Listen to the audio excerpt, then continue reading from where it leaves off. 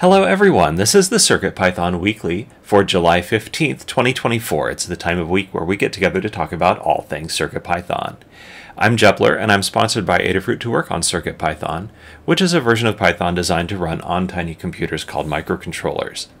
CircuitPython development is primarily sponsored by Adafruit, so when you purchase hardware from Adafruit.com, you are supporting CircuitPython. This meeting is hosted on the Adafruit Discord server. Join us anytime by going to adafru.it/discord. We've got a worldwide community with activity all the time on a lot of topics. But if you're interested in joining us for this meeting live, we hold the meeting in the CircuitPython Dev channel and the CircuitPython Voice channel almost every Monday at 2 p.m. Eastern, 11 a.m. Pacific, except when it coincides with a U.S. holiday. In the notes document, there is a link to the calendar you can view online or add to your favorite calendar app. We also send a couple of notifications a week about meetings via Discord. To receive these notifications, or to be able to speak in the meeting, ask us to add you to the CircuitPythonistas Discord role. I just mentioned the notes document that accompanies the meeting and recording.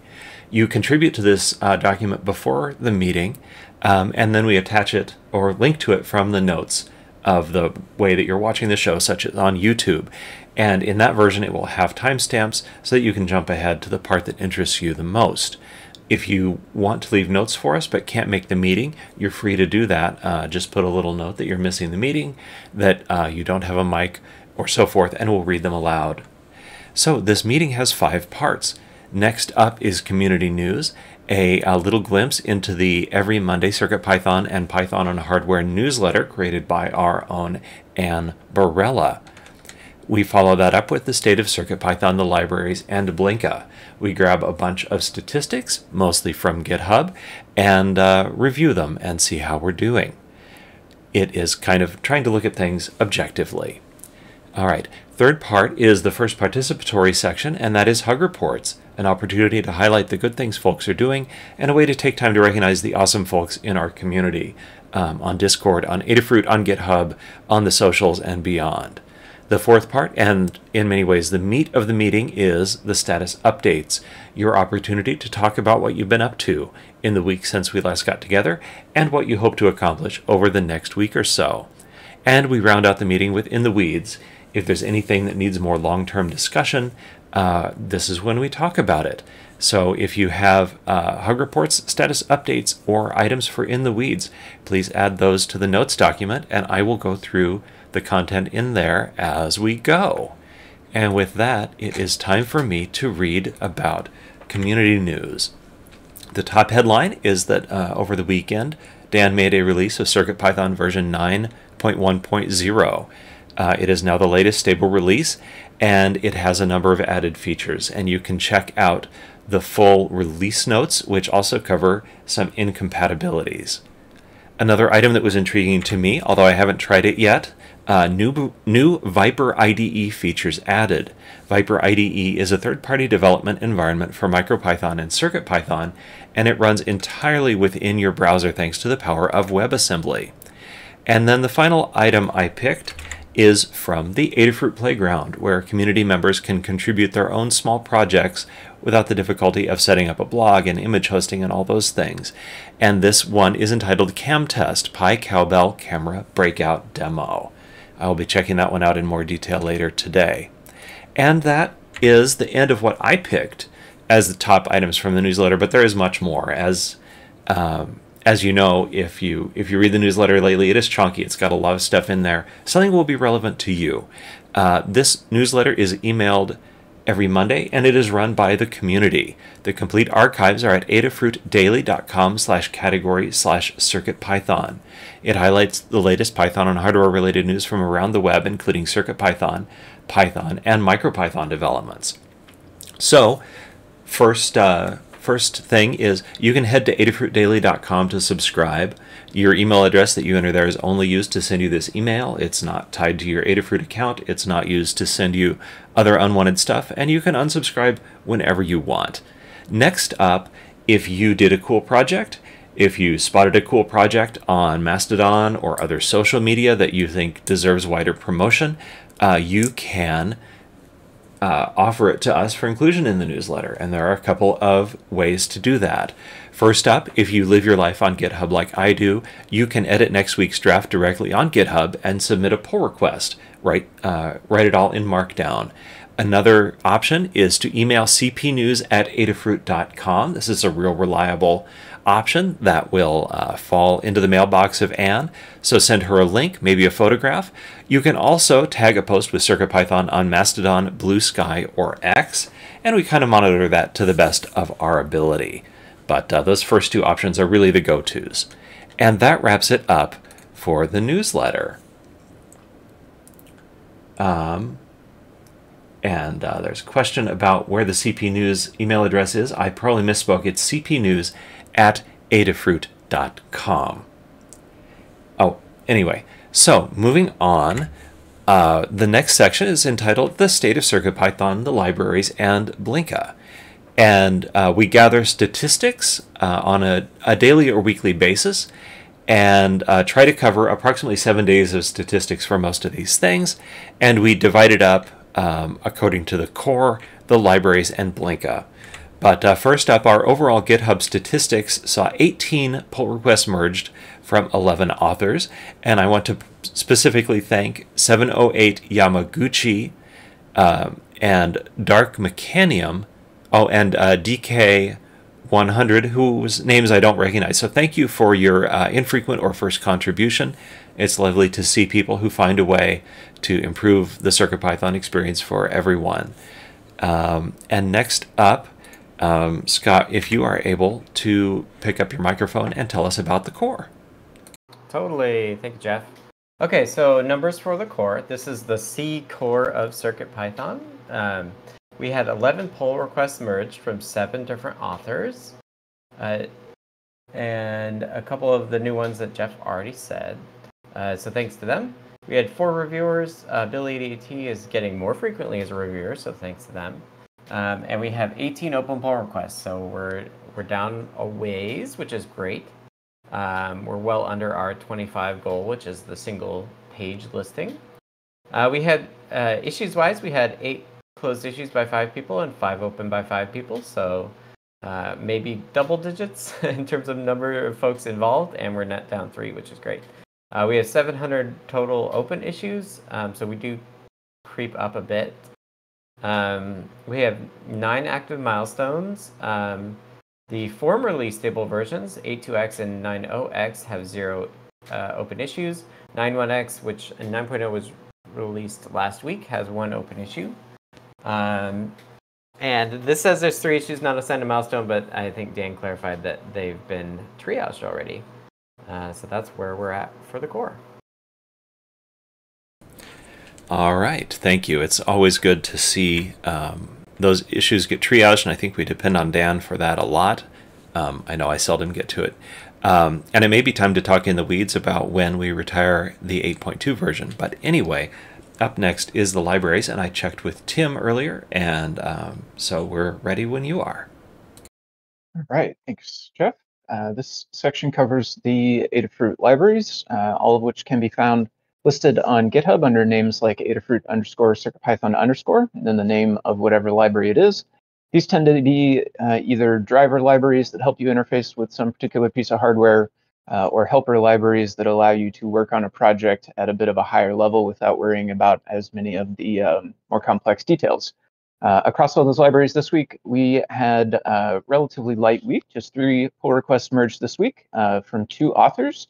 So thanks to Justin and Jeff this week. And those 3 pull requests had 3 reviewers, Jeff, Scott, and myself. The oldest one was only 13 days this week. The newest one was 1 day. That leaves us with 53 open pull requests. The oldest one of those is a draft at 697 days. Newest one is actually 2 days this week.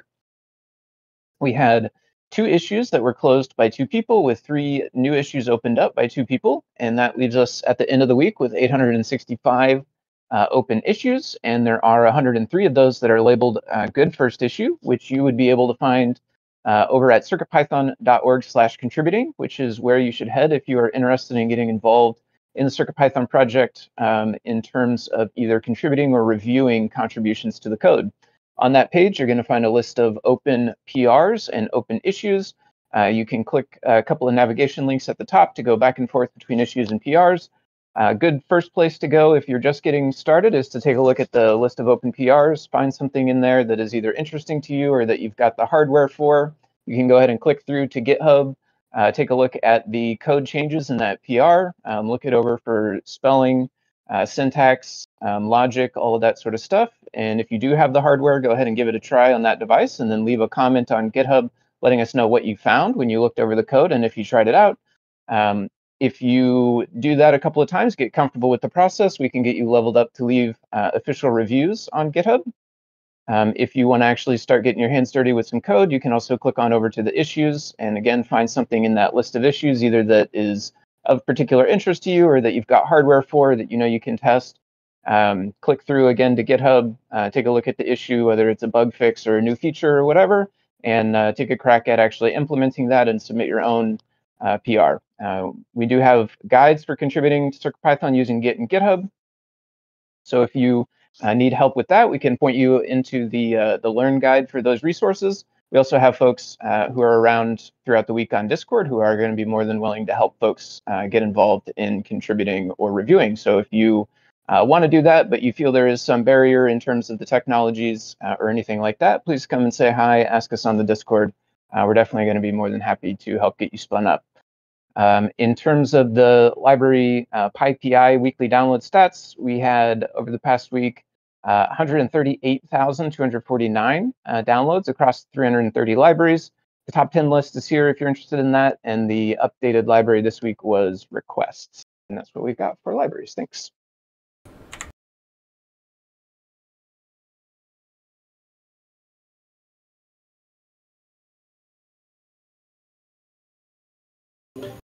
Hello, so Blinka is our CircuitPython compatibility layer for MicroPython, Raspberry Pi, and other single-board computers. This week we had 4 pull requests merged by 3 authors and 1 reviewer. There are currently 3 open pull requests amongst all the repositories. There was 1 closed issue by 1 person and 1 open by 1 person, leaving a net of 100 open issues. We are at 16,324 PyPI downloads in the last week. We are at 18,507 PyWheels downloads in the last month, and we are currently at 133 boards. And that's it. Thank you, Melissa. That rounds out the state of CircuitPython, the libraries, and Blinka, and brings us to Hug Reports. I'm going to go down this list in turn, read any that are marked as missing the meeting or otherwise for me to read. But I'll start with myself, and I just have a group hug this week. Next up is Dan, and then we'll go to Tim.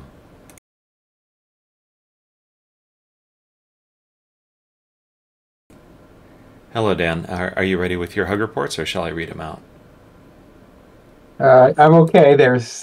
I stopped hearing you at all, so I restarted Discord, and it forced me to download a new version. I did all that in 30 seconds. Thanks to Retired Wizard for testing things and reporting problems in various clear issues, looking at a whole bunch of things and maybe looking into some fixes as well. So thanks very much to you. That's it. All right. Next up is Tim, and then Liz. All right. Hug reports for me this week. Thanks to you, Jeff, for looking into some issues surrounding Pylint and different versions and their compatibility with Python 3.12 and sharing some results of which versions behave under which versions of Python and stuff like that.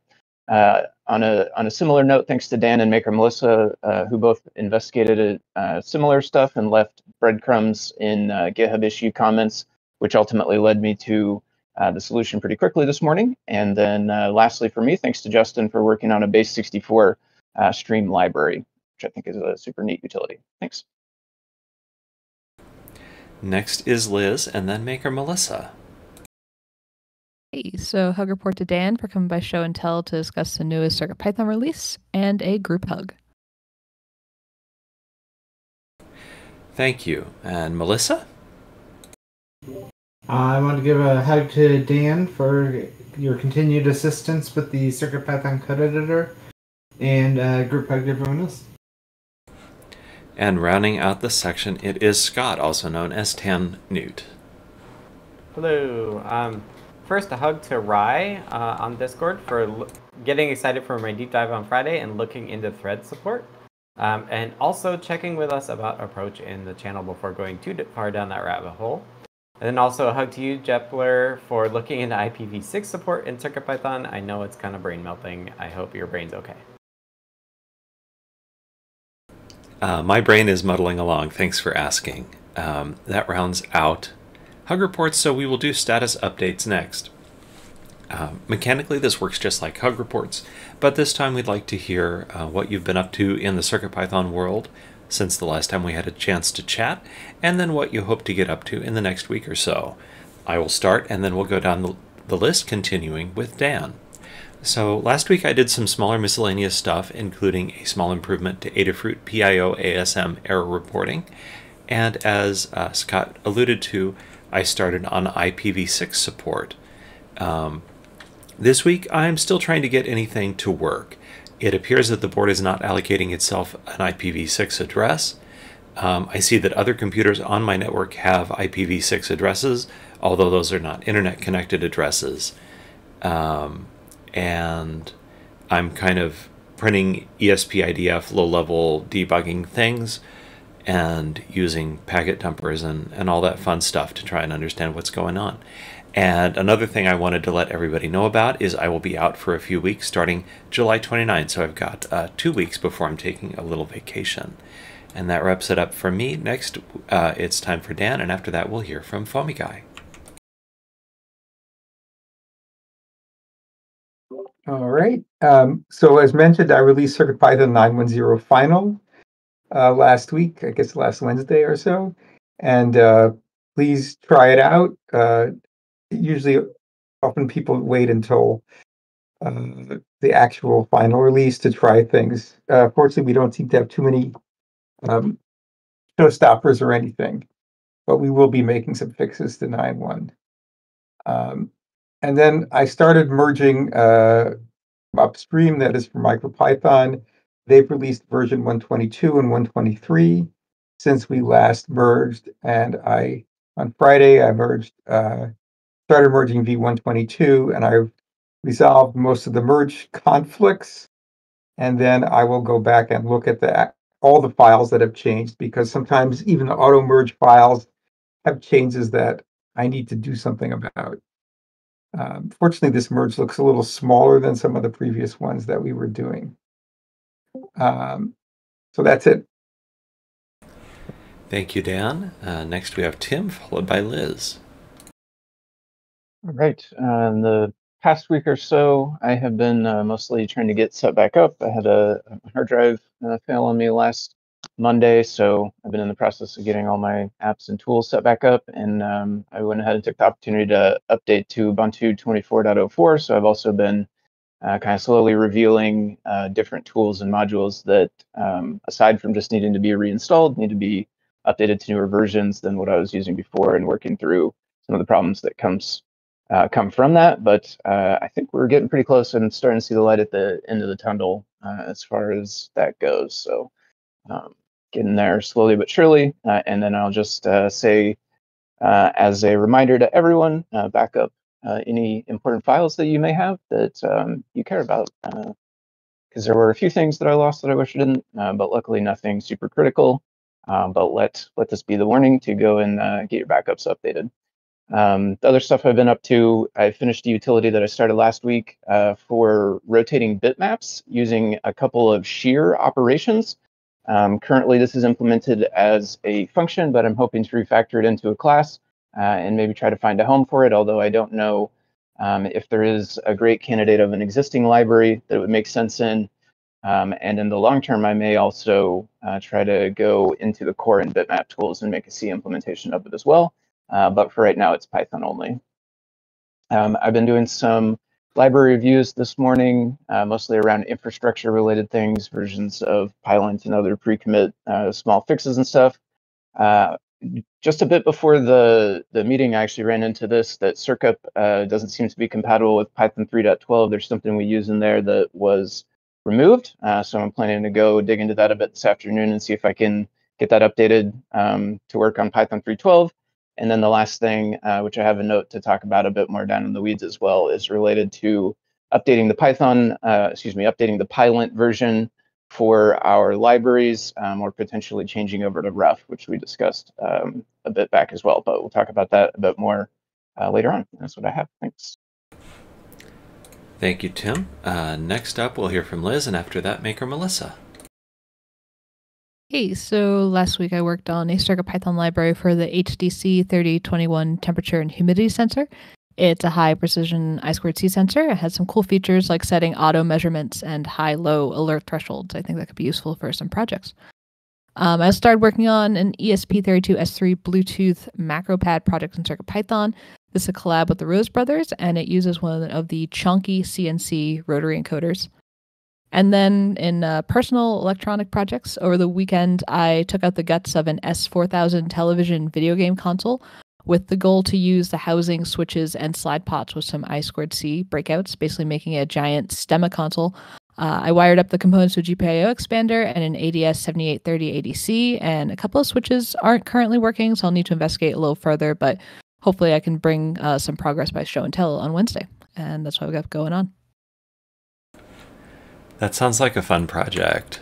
Next, we'll hear from Maker Melissa and round out the section after that with Scott. Hello. So I fixed the reliability of the CircuitPython code editor USB workflow.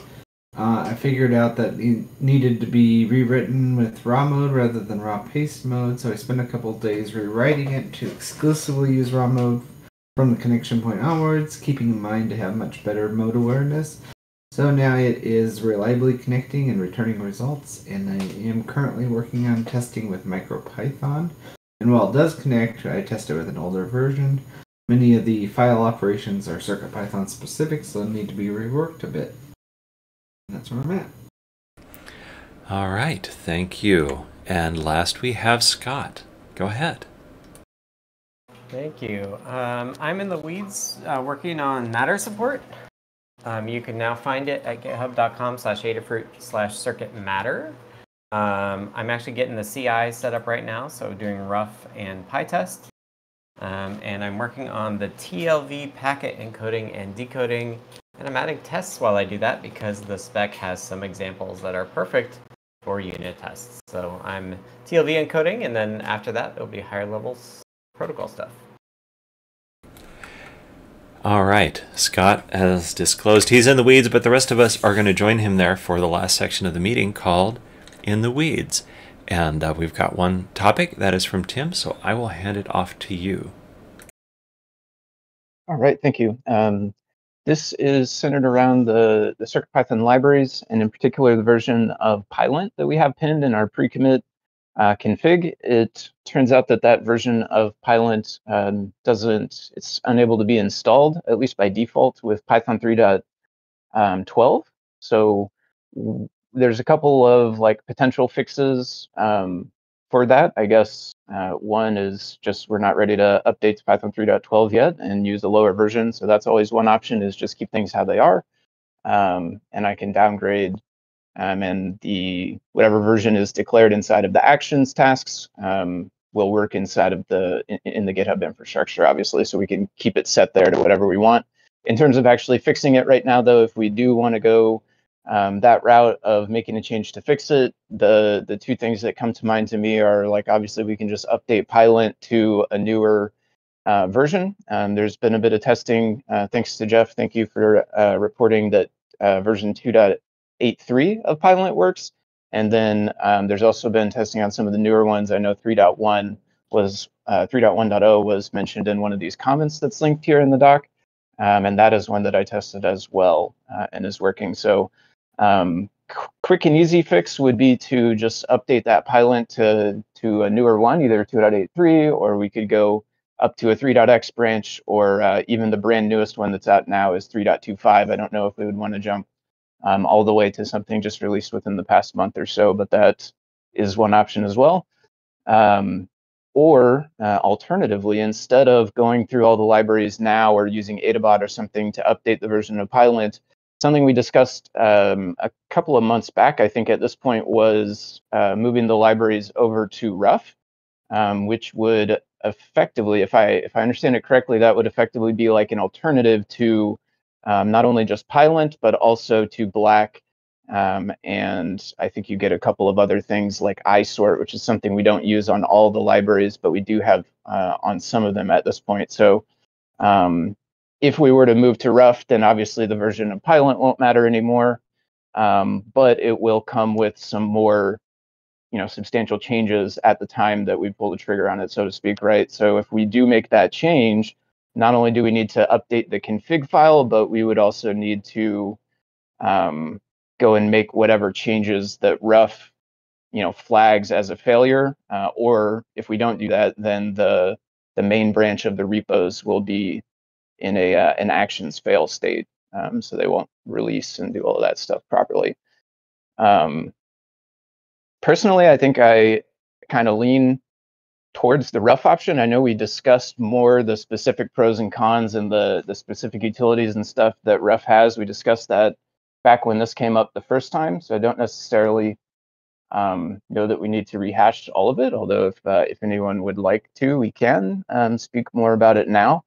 But I think the direction of heading towards Rough makes sense to me because it seems a little bit simpler in terms of being able to lose 2 or 3 of those different dependencies and get them all under one umbrella. Just sounds appealing, I should say, from the maintenance perspective to me. But it, the counter to that argument is just the extra amount of stuff that we'll need to change right away. So I think what I'm looking for mostly is, does anyone have thoughts or opinions on the short term of like either updating to a newer Pylint as a minor change, or going ahead and making the leap now to move over to Rough? And then if we do want to do the latter, try to move over to Rough, does anyone have thoughts or ideas or opinions on kind of the mechanics of the rollout? I know we have a couple of PRs that are out there, thanks to Justin, who put these in back when we talked about it the first time. So there are some examples out there that illustrate, essentially the exact changes that would need to be done in the config files, as well as the types of things that will get changed as far as like syntax and import order and other stuff like that. So we've got some that we could look at, but yeah, I think that's the main things that I'm wondering is, everybody's got thoughts or ideas on that stuff. Yeah, I feel like we previously decided in principle we wanted to switch to Rough, but what didn't happen was Adafruit didn't say to anybody in particular, hey, go and spend 10 hours or X hours on this. And I think that's not entirely a conversation for here, because this is about who is Adafruit allocating to work on this, because it will be a lot of work all put together. But I would love it if we could switch to Rough. A thing that I became aware of in adopting Rough in a personal project is the default range of diagnostics that it shows is a lot smaller than Pylint. And so I mentioned this, at least in the chat today. We would need to figure out which ones to turn on. You can turn them on and off one at a time, just like Pylint, but the default set is pretty small and doesn't have all the same checks. Nothing will have exactly the same checks, but it checked many fewer things. Like I think it was not opinionated about function names, for instance. But I would love if we could go to Rough, but it's just somebody needs to say, can I get my time allocated to do this, and then do it. I think the other thing to think about is upstream, which maybe Dan's going to address. You go ahead. Yeah, no, MicroPython uses Rough. In what version? As pretty recently. Maybe already, I think. Like maybe even as of 121 or not. We have our own code formatting, so we ignore, it doesn't interfere with the merge.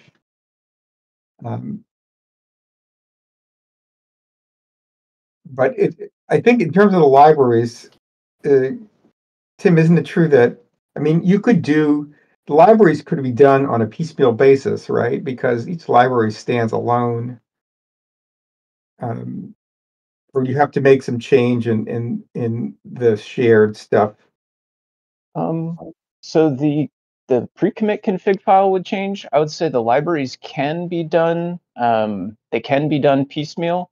The one kind of caveat that I would mention that comes with it is basically if the library. So what it boils down to is essentially if the libraries diverge from each other, then the tool within Adabot that allows them to be updated automatically is less effective, basically. So the further apart that those common files get, the less effective that tool is. So the risk, so to speak, with doing them piecemeal is whatever that time period from when the first one is done until the last one is done, during that window, we would basically, it would just be harder to do any kind of other mass updates during that window, which may not matter. If nothing else comes up, then it really is not a downside.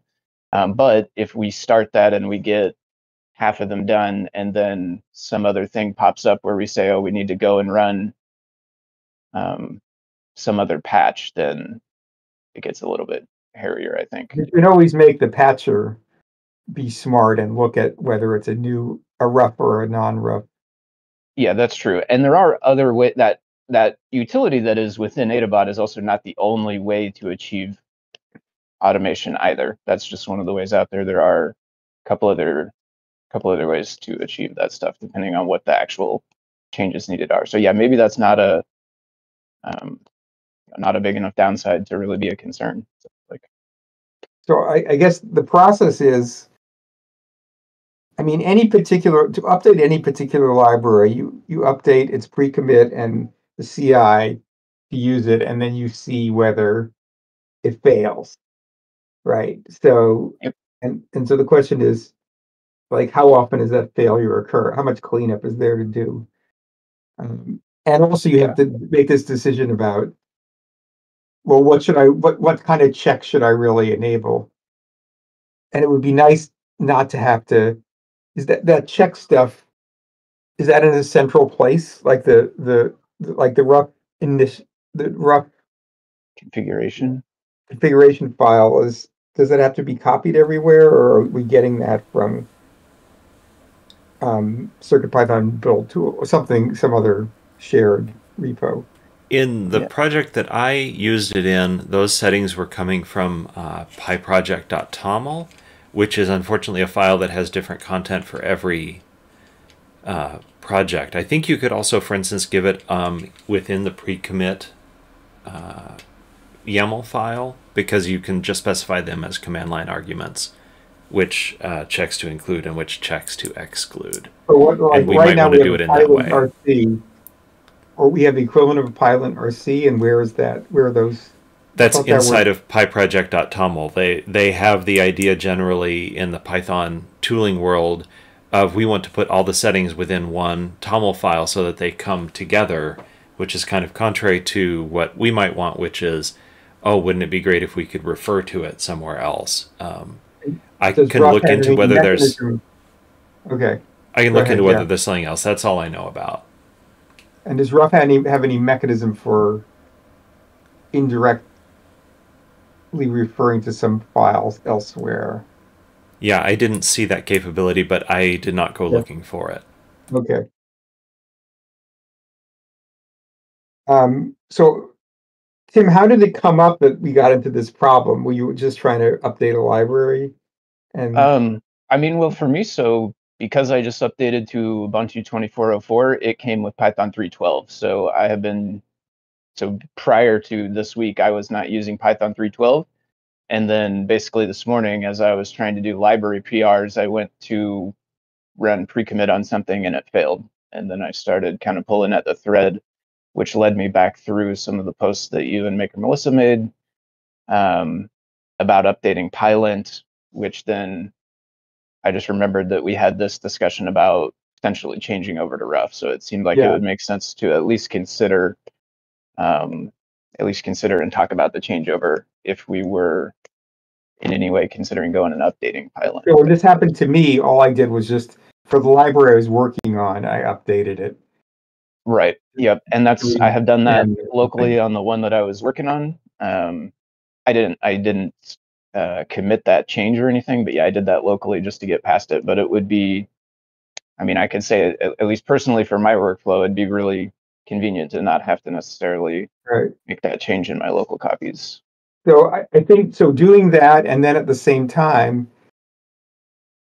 like to do a mass patch like that, and also then you would update the runner Ubuntu version that's specified in the YAML files, in whatever YAML file there is, to say the CI, to say, well, use Ubuntu latest or use Ubuntu 24.04 instead of, right now it's pinned to 22.04 probably or something. It's the actions setup Python that's pinned at 3.11. Okay. So both of those things would change. So you could make such a mass commit change. Right. I guess the question is whether, obviously, that would be less work than roughing everything. Okay. Right. But ultimately, it sounds like we want to end up in the rough world. So. Yeah. So maybe just go ahead. I mean, that was Justin's intention, was let's try some guinea pig libraries and see how much work it is. And I didn't really look at like how much work was it. But I think to do several and then figure out at one point, like, okay, so what are the changes we can make automatically, and then do those. But I think it is a question to ask management, so to speak, about spending time on this. But it has to be done eventually. So to just make a list, and we could each also take a few of these and do them. As opposed to trying to do it in a big bang. Like you could do 20 at a time or something, like once you automate it. Right. Yeah. And I think especially once you start getting into it and start seeing what the changes are, any of them that don't get done automatically, I think will start to pick up on and become relatively quick.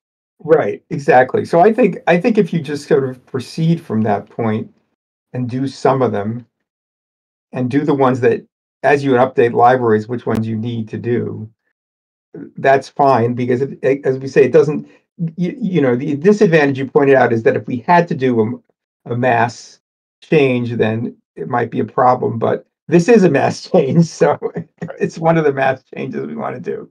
So I think that's fine to go ahead with that. So okay. And then I would say there's I see no reason to hold back from converting libraries to rough. Okay. I also don't see a strong reason to feel that you have to do them all at once. Go and do them all at once. Yeah, okay. yeah. Okay. Okay. Yeah. In that case, I think if it sounds good to everybody, I will. I'm in a similar boat to you. I took a look through these PRs back when they came in, but I can't say that I necessarily took a super close look through them. So I will plan on kind of starting with these ones that are open, reviewing those, merging them if there's nothing too crazy or anything that shakes out. They are a bit old, so there might be conflicts and stuff that need to be worked through at this point, but I'll go through those and just kind of, we can start with those ones, and then from there I will just do them as I am looking at reviews for existing PRs and stuff, if that sounds good. Okay. And Scott, does that sound okay to you too? Yeah, that's fine. Okay. So I just dropped in the text chat the Just Mobilize rough config that Tim linked to. Selects 3 categories, I, PL, and UP, and ignores 2 specific warnings within those categories. And the project where I made the most use of rough, I used, I don't know how it renders on your screen, but 3 lines worth of categories that I selected, and then 4 that I disabled or ignored. So there's just a huge range of functionality that you can choose to enable or to leave disabled in rough. And it would be good if we can make the right decision about this at first, especially since in both of these projects, the place that these settings are going is in pyproject.toml, which will not be a Adabot, which is not a great file to patch with Adabot because so much of the content is specific to that project, and so I'm not sure if a patch will apply automatically. So has somebody in the rough world, I mean, we're not the only people with this problem. So yeah, is there a way to translate my PyLint settings to rough? I don't know. That would be a really good idea to look for. Right. I'm thinking that somebody has already done this. So that's something to explore, Tim, is to say, like, I want to convert to rough and I want it to be as strict as PyLint. Initially, what are the flags that I need? And then some of them we can get rid of. Like the thing about like 3-letter variable names at least and stuff, that's been really annoying and we could get rid of that. Ooh, neat. Yeah, it looks like there is. I have, oh, yeah, there it is. Right there. Oh, Jeff just found it, yeah. The other thing that we could consider is extending Adabot to just parse the file and change it instead of trying to use a patch. Like parse the TOML, add something to it, and spit it back out. Should be doable, I think. Yeah, definitely doable. Just as a different action, basically, than what's built in there. So yeah, we could totally add one or add functionality that's more easily able to modify those files that differ.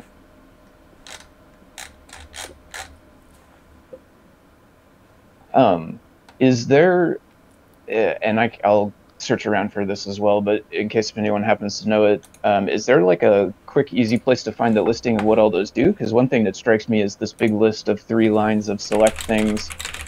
Yeah, a few of them have sort of recognizable names, but a lot of them don't mean anything to me necessarily. Yeah, I know there's an issue about using the nicer names that PyLint has, but I don't think it's been closed. Thank you. So when you do this, you might format them, force them to be a single line or something. Okay, cool. I will look through this list as well and compare what's here to in the PRs, and then I'll just leave any comments I find in one of the PRs, and I would say the same for anybody else who's interested. Is if you want to take a look at the 3 or 4 that are there, and if there's ones that that you think would be good to have in addition to them, just leave a comment on one of those open PRs. Okay.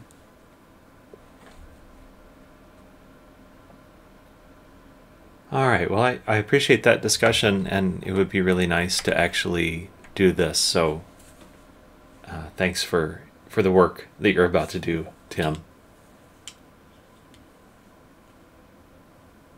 And if that's it for that topic, that was the only In the Weeds topic, so we can wrap up this meeting. Thank you all for joining us for the July 15th, 2024 CircuitPython weekly meeting. This meeting is held on the Adafruit Discord. Join at any time by going to adafru.it/discord. To support the folks who are compensated by Adafruit to work on CircuitPython, consider buying your electronics from adafruit.com. And the next meeting will be next Monday, July 22nd, 2024, at the usual date and time. Thanks to everybody who participated.